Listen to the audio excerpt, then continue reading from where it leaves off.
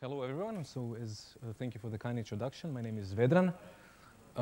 Thank you for coming after lunch. I'm hoping not to put you necessarily to sleep. I would like to start with two semi-apologetic disclaimers. First, I've gotten sick at the beginning of this week, and I missed a lot of the conference, and I've heard that it was amazing. And there was a bunch of amazing talks, which I unfortunately missed.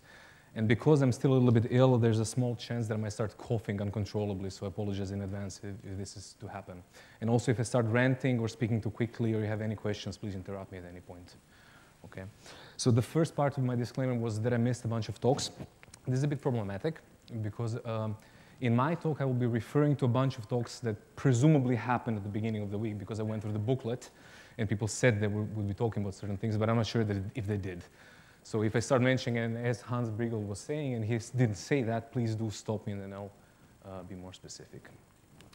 So I think in this particular venue, I don't have to talk about what quantum machine learning is about, right? It's this new emergent field which combines aspects of machine learning or artificial intelligence as a more general field and quantum information processing. And it's sort of driven by two main research lines. One asking whether we can use quantum information processing to help in machine learning problems, and conversely, whether we can use machine learning in some quantum information processing type of a setting.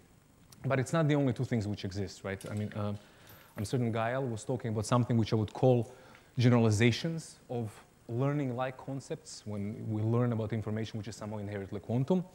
Then there are things like machine-inspired quantum information processing and things like even physics-inspired machine learning. Now, in this talk today, I'll be talking about really this intersection between machine learning and QIP, quantum information processing, but for a specific flavor of learning, which is called reinforcement learning. Can you give me a show of hands? Is there anybody who's actually actively using reinforcement learning in their research or work? Okay, so I will certainly make mistakes in my talk, and please do correct me about things that I will say about reinforcement learning because I have my own personal take on this mode of learning. Right, so I've been working on the intersection of machine learning and the QIP in the context of reinforcement learning for a number of years now, and I'm still very excited about the particular field. And I will be talking about mostly those two principal directions of the interaction, like seeing whether we can use machine learning to help in quantum information processing tasks, but specifically reinforcement learning, and the converse, whether we can use quantum effects to help in reinforcement learning. And the talk is split into two parts. And I think in terms of time, I will mostly be actually talking about classical reinforcement learning, what it's about, because I don't think it's a very exposed flavor of machine learning. And I think you should learn about it if you haven't so far. So I will tell you the basics of reinforcement learning, progress, and certain canonical limitations that we have in this field. And I will tell you a little bit about how classical reinforcement learning has already been successfully applied in the context of reinforcement learning, quantum information processing, referring to other people's works mostly. In the second part, spinning the story around, we will address some of the shortcomings that I will mention in the first part of the talk and ask whether we can use quantum information processing to help there. So I suppose up until very recently, if you stopped your run-of-the-mill practitioner of machine learning and you asked them what they did, with very high probability, they will tell you that they're doing something which has to do with supervised learning or something which has to do with unsupervised learning. So I'm sure most of you know it, but I have to run through the motion and tell you a little bit about these things, just to contrast it to reinforcement learning. In supervised learning, what we're really doing is we're generalizing our knowledge, right? So we typically deal with a setting where you have a bunch of, let's say, labeled examples or points for which we have some numbers associated to them, and we're trying to infer the labeling rule, which tells us how to label the points which we don't have in our training set.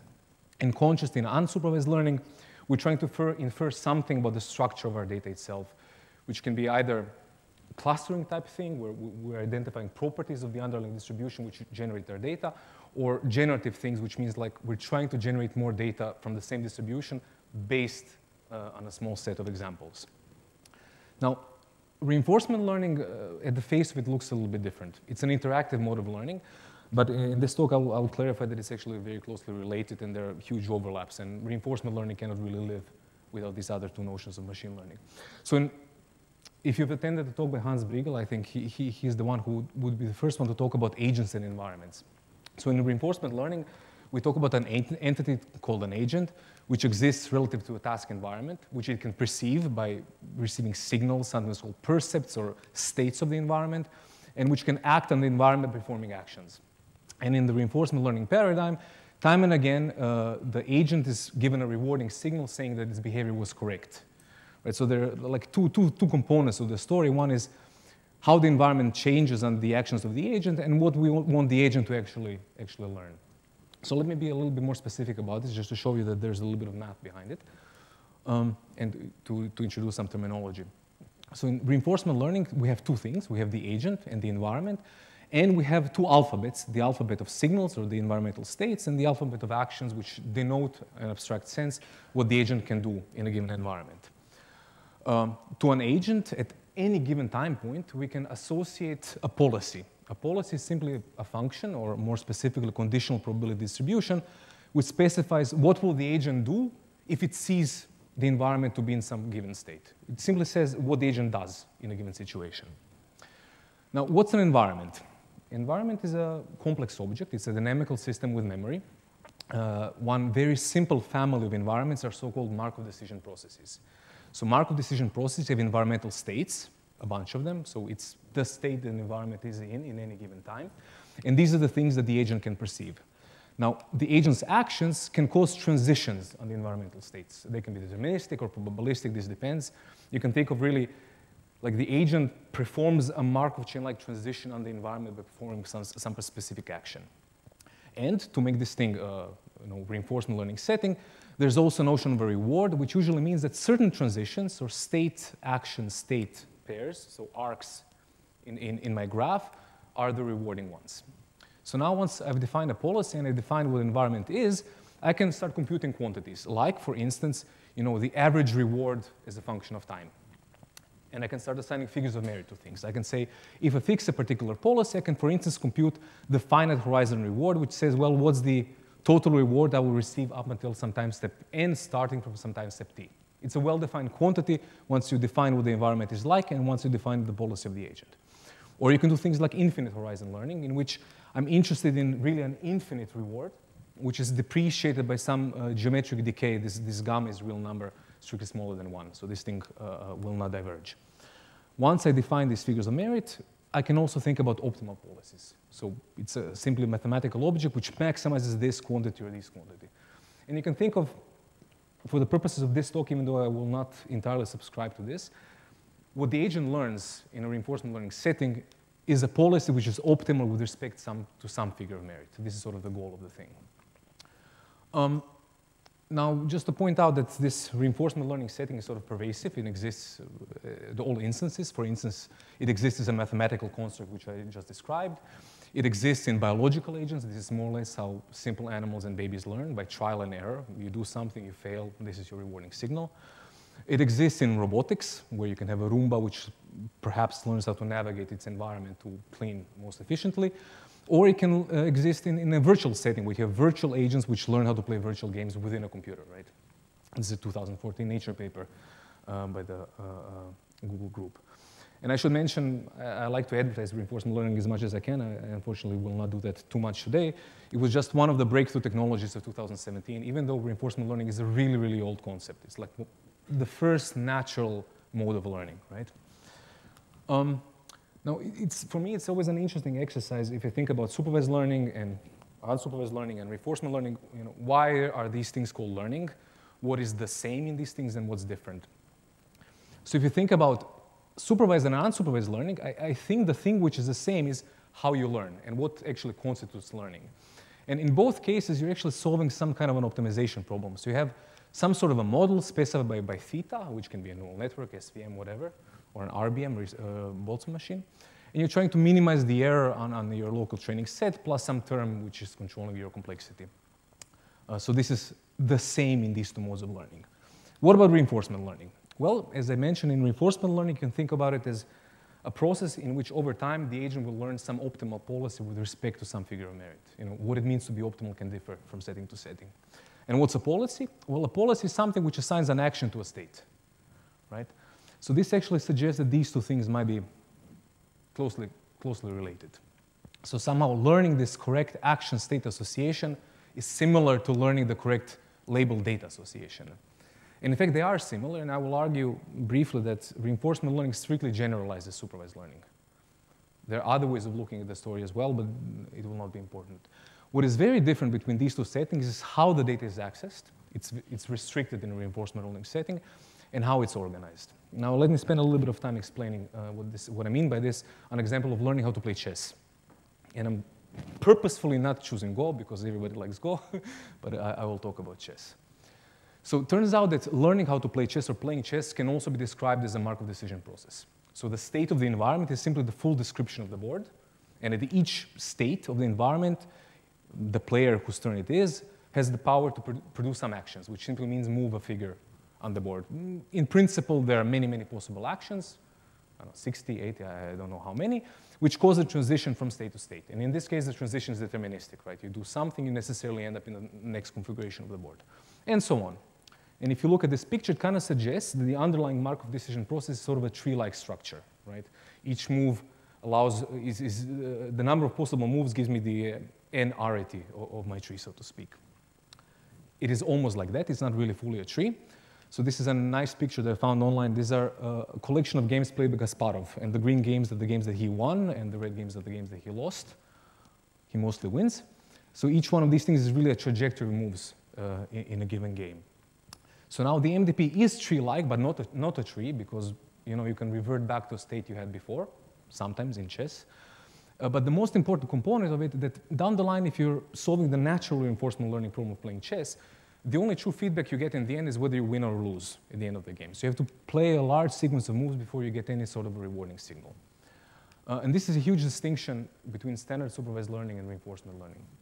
And also, maybe I would like to point out that you can also think, or I like to think of reinforcement learning as about learning how to navigate on a graph, where the graph is the graph of the Markov decision process here, the game tree in the context of chess.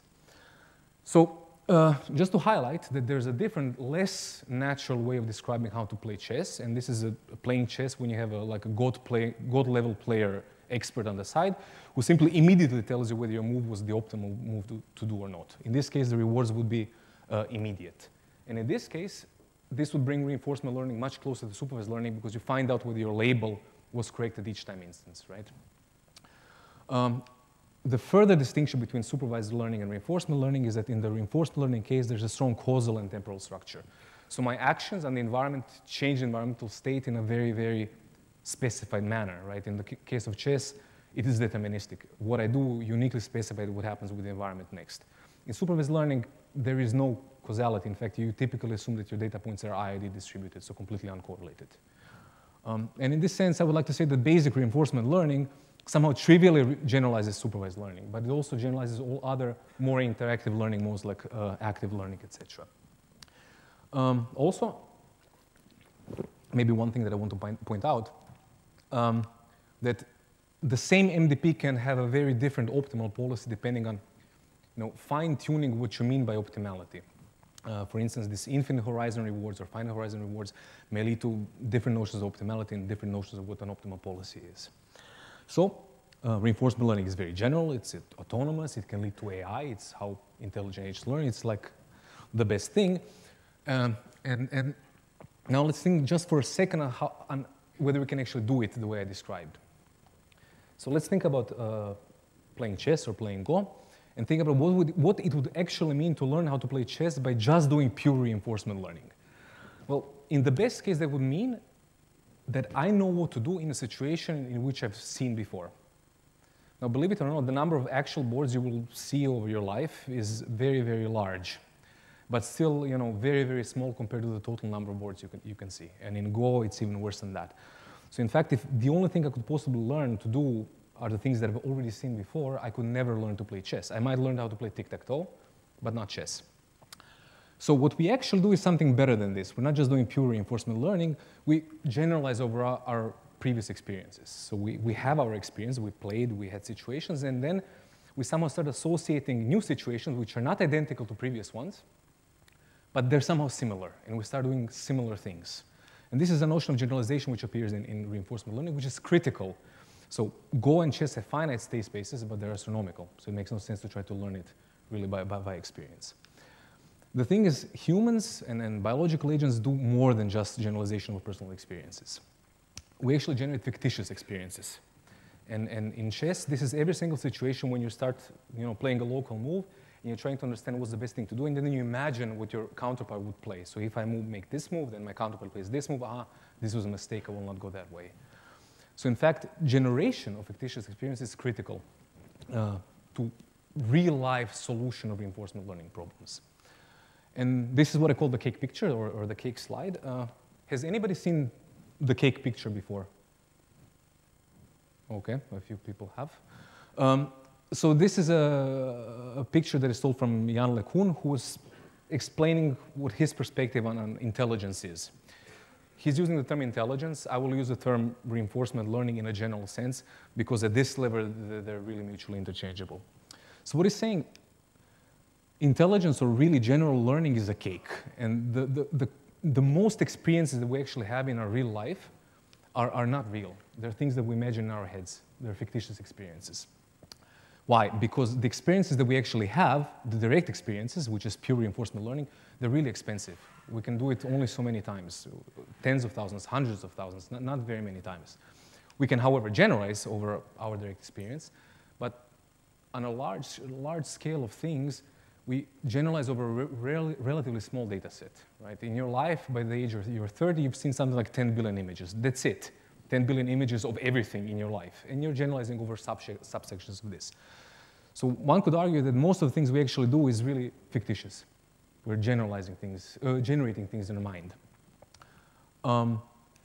So the arguments these days that we somehow know how to generalize, we know how to do supervised learning things, we know how to do reinforcement learning, but the question of generation and fictitious experience is a little bit iffy. We don't really know how to solve this, and this might be one of the reasons why we don't really have proper intelligent behavior. Or so it is said. I'm not the expert, I'm just citing here. But there has been progress in reinforcement learning, and I will address the progress with respect to this generalization part, to the icing of the cake, and to the generation part. So as you can imagine, in generalization, the idea is to go from a situation where I only know what to do in a given situation that I've seen before, to function approximation of a larger set of possibilities. So instead of just specifying a tabular thing, which tells me what to do in a given situation, I will identify a family, which in modern times is most often a neural network, which specifies what will come as an action given a state I haven't seen before based on somehow closely related things, where the relation closely related is something you learn over your experience. And it's not a new idea. So linear models for generalization were done in almost the first works on reinforcement learning by Sutton. Neural networks were introduced in '92. Decision trees would use, etc. What happened in recent times is through the success of deep learning, this has poured over into the reinforcement learning picture, and one of the results was this very famous result of AlphaGo. Time will actually tell whether this is really a transformative thing or not. The thing is also in the generation problem. So recall in standard machine learning, generation is about generative models, probabilistic models, etc. In reinforcement learning, one close thing to this is really model-based learning, in which the agent builds up a picture, his proxy of the real environment it's living in, with which it can interact internally, generating fictitious experiences. And so this is sort of, you have a robot which is imagining itself relative to a model, and it's spinning things in the head instead of doing costly real-life interaction. And this model doesn't have to be very, very complicated to make it useful. For instance, again in AlphaGo, the model was, specifically in the AlphaGo 0 implementation, the model was just a copy of the software itself, so the software played itself. This is really an instance of model-based learning, which generates a bunch of fictitious experiences. It was very, very successful. Now I need to check for a second just how I'm on the time. And I'm horrible. Wonderful. Okay, so I would just like to point out that even though this reinforcement learning story has these three layers of problems, one which is the cherry, the icing, which is the generalization, the body of the cake, which is the generation, already the cherry is extremely useful. And in fact, it has been successfully applied in many contexts in quantum information processing. And we'll just quickly run through what some people have considered. So for instance, Marin Bukov has looked at using reinforcement learning in the context of control problems when he's trying to implement a particular unitary by controlling pulses as a function of time. On a slightly higher level of abstraction of using quantum computers, Pols and Artrup Hendrik, collaborator of ours from Innsbruck, is looking into using reinforcement learning to optimize error-correcting codes in a sort of live process of running a quantum computation. Then on an even higher level of abstraction, people have looked at using reinforcement learning for optimizing decoders for error-correcting codes, and also for generating like online memory decouplers, which preserve memory from decoherence. And on the highest level of abstraction, you've heard the talk. I hope you've heard the talk because I wasn't here. But Alexei on how you can use reinforcement learning to even teach a machine to generate new quantum experiments. So it's been applied already, and I think it's going to become even more important as time goes on. I would just like to point out that all of these examples that I've very briefly listed also have a bare supervised learning or even an optimization formulation. So each one of the problems that were solved, you can write down as an optimization problem. And as I mentioned, reinforcement learning generalizes supervised learning. And if there's no structure to the problem, if there's no control feature, if there's no temporal correlation, then in fact it's suboptimal to use reinforcement learning. However, if there is structure and there is feedback in the system you're actually using in real time, if the system is adaptive and is online, then it really makes sense to use reinforcement learning. So, each problem has the optimal tool and there's no one fix for all. I think Nana mentioned no-free lunch theorems. This sort of a fundamental no-free lunch theorem. Okay, and this brings me to the second part of the talk, where I want to somehow give you some of our ideas on how quantum effects could help with two of these sort of fundamental problems with reinforcement learning, the generation problem and the generalization problem. So I'll start with this part. So there's the pure reinforcement learning, which was the cherry. The generalization problem, which is generalizing over our personal experiences we had. And the generation problem, which is creating fictitious experiences which we didn't have. So let's start with the first part. And here I will be heavily connecting to projective simulation, which is a model for designing learning agents, also reinforcement learning agents, which Hans talked about on Monday, I think. And specifically the quantum reflective projective simulation model, which I hope was talked about by Christoph Wunderlich. I don't know if that happened. I will tell you very, very briefly about that now. So there are many ways to implement generalization in reinforcement learning. As I said, the most successful approaches these days are deep neural networks. But already in 2004, people have actually considered using generative models to generate generalization. How? This picture here depicts a standard restricted Boltzmann machine. I'm sorry, I will not have much time to go into details what these things are, but this is sort of a mathematical specification of a family of distributions using relatively few parameters. Each one of these nodes you can think of as a binary variable. So I have 3 red binary variables decoding 8 possible values, and here I have 2 decoding 2 possible values, and this thing here specifies some probability distribution over these variables here. And I can simply think of the first 3 bits as being bits encoding an action, or a percept, or a state, and the blue bits as bits encoding an action. So I have an exponential compression, right? To each I have combinatorially many states in the number of variables. And once I have such a probability distribution, well, the conditional probability distribution is a valid function. And it was mentioned today that, in fact, already RBMs are universal approximators, in that if you allow me exponentially many hidden units, I'm approximating any probability distribution, then especially any conditional probability distribution. So this is one way to use RBMs to do generalization in reinforcement learning by encoding the policy, right? The action given state function. How to train it is beside the point for me right now. And I should point out that in recent times, like a few years ago, our colleagues from the 1-qubit group have looked into this way of doing reinforcement learning from a quantum perspective. Why? Well, as you know, quantum computers, specifically annealers, have been quite extensively investigated by Alejandro and people like him to train and use generative models, specifically RBMs and deep Boltzmann machines. So one idea was, well, maybe we can do this in a deep structure using quantum annealers to get better behavior in reinforcement learning, and in fact, they give evidence that this might work. So the idea here would be to simply train and execute these conditional probability distributions faster on a quantum computer. Now, we have come to similar conclusions from a completely different perspective. So we were studying this model of projective simulation, which again is a framework for defining learning agents, which is based on a bunch of very fundamental principles, a bunch of simple principles, the one being that any information processing done by the agent is done on a specific type of a memory system, which is called an episodic and compositional memory, which simply arranges the experiences of the agent in a stochastic network. So it's an object that can execute a random walk. I don't need to tell you much more at the moment about what the PS is about, but this network is supposed to be used for the agent to project itself into conceivable situations. So this is a citation from the very first paper. 5 minutes? I will give you exactly 1/2 of the talk then. So somehow in the PS it was embedded that it should be generating fictitious experiences. Now there are a couple of flavors of projective simulation, one of which the execution of the action of the agent is done by a random walk, which is terminated the first time the agent encounters a memorized action, which is a hitting type projective simulation, which I believe Hans talked about and Alexei used in their quantum experiments paper. However, there's another model which is a mixing type PS, in which the end of the random walk process is achieved when an equilibrium distribution over the memory is achieved.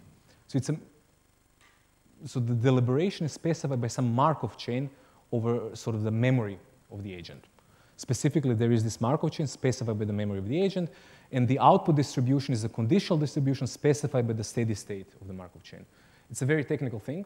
For the moment being, just let's agree that there's a random walk here which specifies some distribution whose conditioning specifies the action probability of the agent. It's a very, very general framework, but it turns out it trivially contains any kind of a probabilistic model as a way of achieving generalization. In particular, I had this picture here with an RBM which specified conditional probability distribution over the states given actions.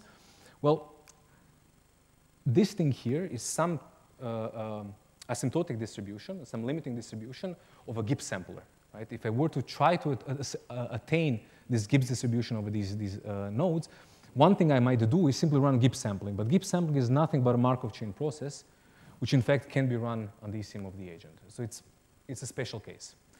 Now the difference between our approach and the approach that was done by the 1-qubit group, which was looking into annealers to generate these things, is that we started from a completely different point of view. We simply wanted to connect quantum walks with deliberations of agents, specifically Segre-type quantum walks, which can be used to attain limiting distributions more efficiently. And in one of our early works, we actually showed how to use quantum walks to achieve conditional probability distributions more efficiently with a quadratic speedup over classical processes in terms of number of interaction steps.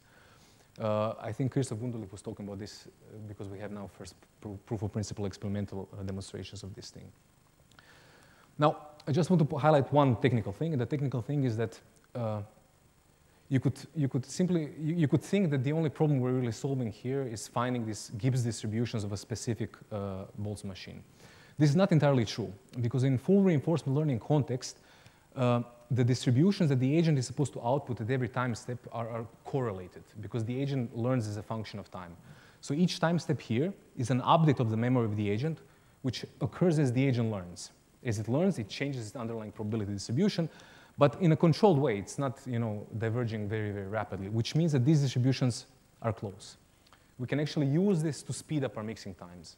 So we're not starting from a situation we have a given input, which is an RBM, and we're trying to find its steady state. We actually have already samples from a distribution which is promised to be close.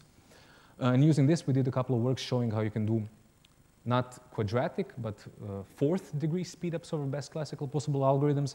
And we've recently given some arguments that this should be optimal, that you can do better. Interestingly, connecting to things to with quantum money, computational no cloning theorems was quite interesting. So now I'm at a couple more minutes. Okay, I should just point out that in projective simulation, the non-quantum part, we've also investigated restricted types of generalization and generation really in the classical case, but this is maybe not important. So the last part of the talk has to do with quantum enhancements for planning, which are these generative aspects of reinforcement learning. And we've actually done this implicitly. So at the very beginning, maybe 2-3 years ago, we started investigating what reinforcement learning looks like in a fully quantum context. And I believe Jacob Taylor was talking about this, where we said, okay, if I allow some sort of a quantum interaction between an environment and an agent, I can somehow relate reinforcement learning to oracle identification type problems, and I can actually achieve quantum speedups in genuine learning. Now, A model of the agent, so the real classical environment, of course, is not a quantum object. I cannot quantum access my environment. I cannot walk in superposition because I'm a large, heavy, overweight body, right? But a model is a fictitious thing. It's happening in the mind of the agent. And here, anything that I can do on paper, I can actually realize, provided I have a large enough quantum computer. In other words, the limits of improvements in terms of access to models are lower bounded by limits of improvements of quantum generalized environments. So as I said, we looked into scenarios where we have quantum access to an environment, and we've shown separation between classical and quantum agents. And now we're simply saying that whenever I'm doing model-based learning, I actually can enforce that I have an effective quantum environment. So all the results we have here sets lower bounds of what can be done in the quantum case for learning agents. So we've done a bunch of things here showing how to improve meta-learning, how to use Grover-like amplitude amplification to speed up learning in quite general class of luck-favoring environments. And very recently, we've done a work showing that even strictly exponential separations are possible by effectively encoding a well-understood and known classical oracular problem where there exists a quantum separation, which is exponential, called Simon's problem. We've simply embedded it in a reinforcement learning problem, specifically into a Markov decision process. And then almost for free, you have to work out a few technicalities. You get that no classical agent can learn in this environment in less than exponential amount of time, whereas quantum agents can learn it very, very rapidly. OK, so let me just finish with a few take-home messages. So I want to tell you that reinforcement learning is a very general learning model, which has natural applications whenever your environment is genuinely interactive and adaptive. It has natural applications in some quantum information processing tasks, specifically those which are online. When you have an actual experiment running, this is the natural thing to do. It has natural bottlenecks at 3 levels, at the cherry level, at the glazing level, and what is this called, dough level. And I mentioned that it might be the case that quantum information processing can help at the level of generalization, provided that, for instance, you want to do generalization by this Boltzmann machine encoding.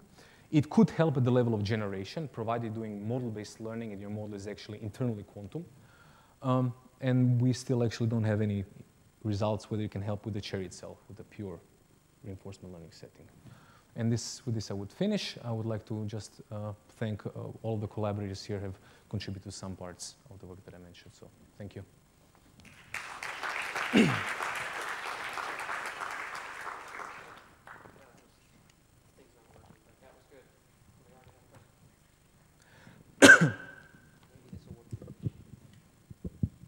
Can you hear me now? Can you hear me? Yes. Okay. Within the context of a reinforcement in quantum, can an oracle forget?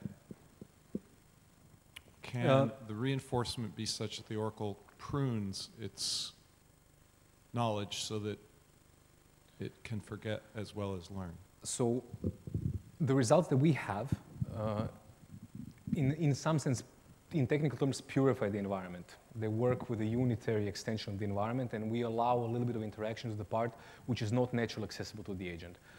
What I'm saying is the results that we have show that in environments which allow the purification to be accessible to some extent by the agent, then we can turn an effective environment into an effective oracle, which is not to say that there aren't other ways of doing it. I just don't know how to do it without forcing reversibilization and deletion of memory. Because in classic machine learning, one of the problems is sometimes that you can't easily prune information from a net. And if your oracle in some way, by virtue of the way that this works, this mechanism actually works, can forget, it may actually lead to a better result in terms of the reinforcement model. So I have to admit, I don't fully understand what you mean, but I would be very happy if you could explain it to me after the talk. So I cannot answer more. Did you have one, Alejandro? I thought, okay. Oh, we got one.